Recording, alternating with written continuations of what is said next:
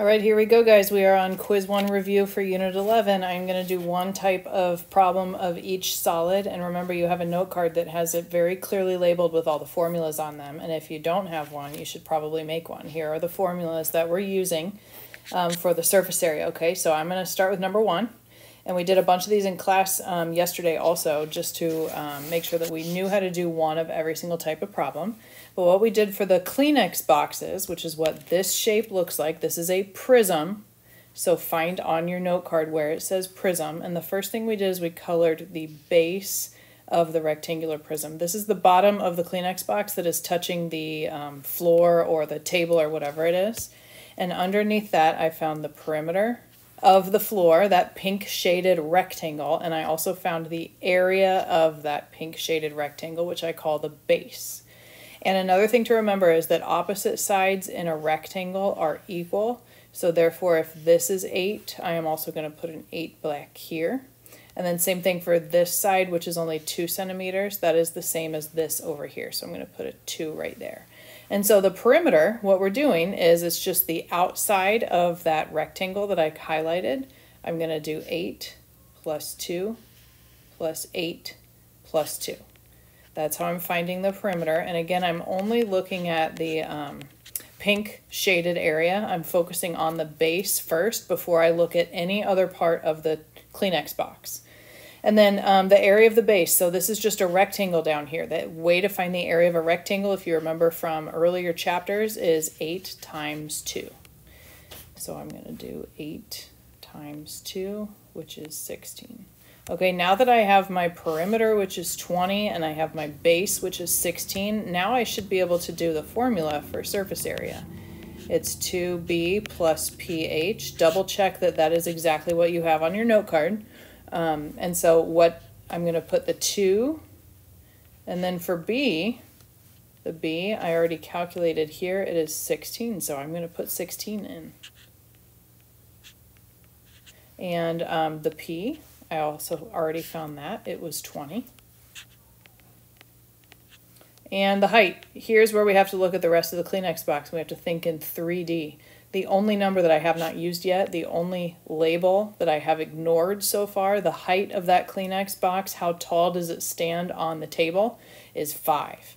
And I am going to put a 5 in for the height. Make a note to yourself on your note card if you need to about how to find the height.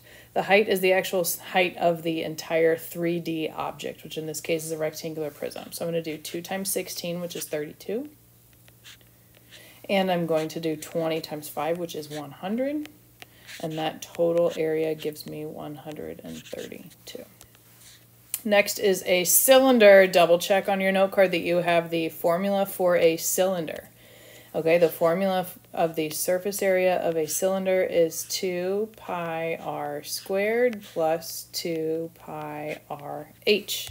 And you just need to plug in all the numbers, right? Okay, so the radius right here is 4. That goes right here and right here. And the only other thing that we need is the height of the cylinder. You can think of this as like a soda can or a soup can. The height of that thing is 7. So that's going to go in there. And I'm going to plug in my numbers. 2 pi, don't forget the pi. That's an important part of the formula. The radius was 4 squared plus 2 pi. The radius is still 4. And the height here is 7.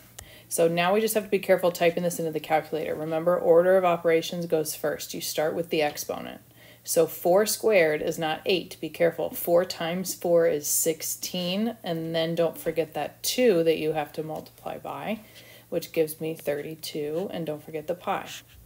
Again, just to recap how to do that, 4 squared is 16 multiplied by 2, which gives you 32. Okay. The next thing we're going to do is we're just going to take all these whole numbers, 2 times 4 times 7, which is going to give me 56. And again, don't forget the pi. Okay. And when I add those together, I have 32 pi's, and I'm adding 56 more pi's. I believe that gives me 88 pi. There's our final answer for that one. Number 3, this one is a pyramid. Okay, so double check your note card and make sure that you have a formula written next to pyramid. How do I know it's a pyramid? Because it has a square base and all the sides come to a point, okay, which is different from the Kleenex box that we did earlier, okay? So what we're going to do for the pyramid is we are going to look at the base of the pyramid, the part that's touching the table or the ground or the floor or whatever you want to visualize. But once again, I'm going to do perimeter and I'm going to do base. And that is just having to do with the square right here. So how do I do the perimeter? Well, this is a 6, this is a 6, this back here is a 6, and this on this side is also a 6. So I'm doing 6 plus all the way around for all 4 sides, which is not 36, 24. Sorry. And now I'm going to do area of the base. The area of the base is this pink shaded area here, and for a square you do 6 times 6 to find the area of the base.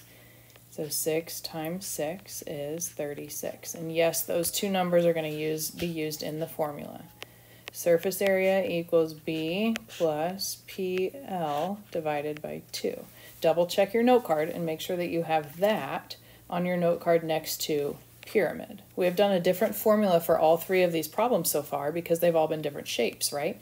Okay, so the B, let's see, I feel like I already did that. Here it is, it's 36. I'm plugging in 36 for the B. Now let's talk about P. I already did that also. It was 24, so I'm going to plug in 24.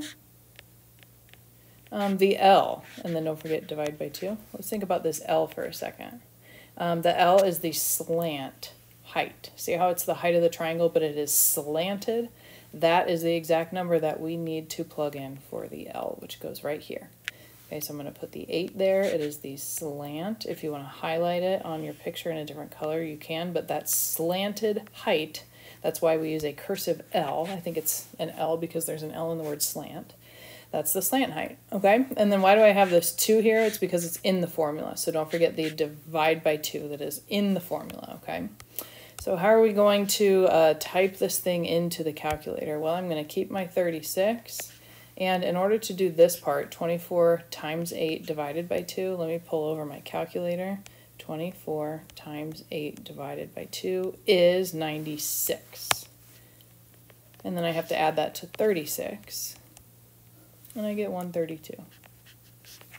Okay, that's how to do a pyramid, friends and family. Now I have a cone. Check your formula sheet. Do you have, or your note card, do you have a cone? This looks like an ice cream cone, right? It's got a circle, it comes to a point. And so the surface area for the cone is pi r squared plus pi r L. And so what are we doing for the r again? We're just looking at the 5. It's the radius of the circle. And the L is the slant on the cone here, which is 13. So I'm plugging in those numbers. The radius was 5, and it's squared. And the radius is still 5, and the L is 13. Careful about that. 5 times 5 is not 10. Be careful. It's 25. And when I take 5 times 13, I get 65. And when I add those together, 25 pi's plus 65 more pi's makes 90 pi. Beautiful. There's another rectangular prism. Look at number 1 to help you. Here's another cone. Look at the one we just did to help you. Here's a cylinder. Look at number 2 to help you. There's something funny about this one that I wanted to point out. Remember that the diameter is 10. That goes from here to here. And I do not have a D for diameter in my formula for a cylinder. Remember the surface area of the cylinder is 2 pi r squared plus 2 pi r h. And this r stands for radius, not diameter, okay? So when you're given the diameter, you need to divide the diameter in half and put 5 and 5. The 5 is the number that we are plugging in for the radius here. And for the radius here, the 12 is the height. Okay, so just be careful about that. When you're given the diameter, you need to cut it in half to be able to figure out what the radius is, because it's the radius that goes in the formula. So you could do number 8 now, just wanted to point that out. Number 9, it seems like we struggle with the triangle ones a lot. This is a triangular prism. If you want to put the entire problem for this triangle on your note card, if you have room, go for it. But I'm coloring the triangle. And for the triangle, I'm going to do perimeter and I'm going to do base, just like we did for all of the Kleenex boxes, okay? But notice that I am focusing on the triangle first, and that is how I'm going to do perimeter and base, because this is a triangular prism. It looks kind of like a piece of cheese that's sitting on its side. Okay, so perimeter, that means the perimeter of the triangle. There's a 9 here, there's a 12 here, and use your 3D spatial knowledge to see that this side right here is 15, which is the same as that, okay? So I'm going to add up those 3 sides. One of the sides was 9, one of the sides was 12, and the last side was 15. And what does that give me? 21 and 15 is 36, I think. That's 27 and, yeah, 36. Okay, why are there only 3 sides here? Because the Kleenex box, we added up 4 numbers, right? That's because, my friends, this is a triangle and that only has 3 sides. So that's why I'm adding 9 and 12 and 15, okay. And for the area of the base, remember that for a base, for a triangle, we have to do the 2 sides that make the right angle. So see the right angle right there? We have to take the 9 and the 12 and we multiply them together and we divide by 2. Why do we divide by 2? It's because it's a triangle. Remember, for the Kleenex box, we just did the base times the height, and we did not divide by 2. Well, for a triangle, the formula for the area of a triangle is base times height divided by 2. So that's why there's a 2 there, okay? Anyway, so I'm going to take 9 times 12 divided by 2, which gives me 54, okay? And now for the surface area of the triangular prism, I'm going to do 2b plus ph, 2 times, I feel like we already did the b, it's 54, that goes here.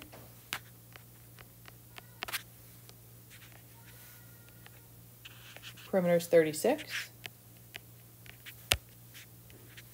The height is the only number that we haven't used yet, so think about this. Here's the 3. That is the only number that we have not used or thought about. It's the thickness of the cheese. The 3 goes right there. And so I'm going to do 2 times 54, which is 108. And I'm going to do 36 times 3, which is also 108. That's kind of weird. And when I add those together, I get 216. Okay, so I think there is one more that I wanted to do. So we've got a cone here. And notice how it says that we are missing the slant height. This part is not labeled. We need that L, okay? But we are given the radius of 6, that's good, and we are given the total surface area. Okay, so how are we going to figure this out? I know that I can look at my note card and I can find the formula for a cone, so I'm going to write that down. It is pi r squared plus pi r L. And remember, we don't know the L. Okay, so I'm going to leave the L in the formula, but I think I do know the R. The R is 6, so I can plug that in. And don't I also know the surface area? So I think I can put the 90 pi right there.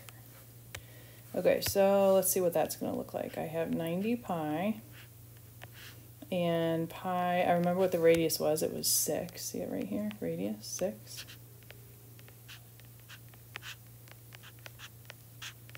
And then, I don't know what the L is, so I'm just going to leave L. That's kind of weird. Okay, what do I do next? I know 6 squared is 36.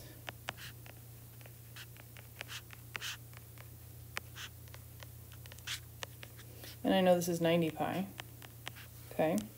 Maybe I can just use some algebra to solve, right? Like this is positive 36 pi, so maybe I can subtract 36 pi from both sides to cancel it.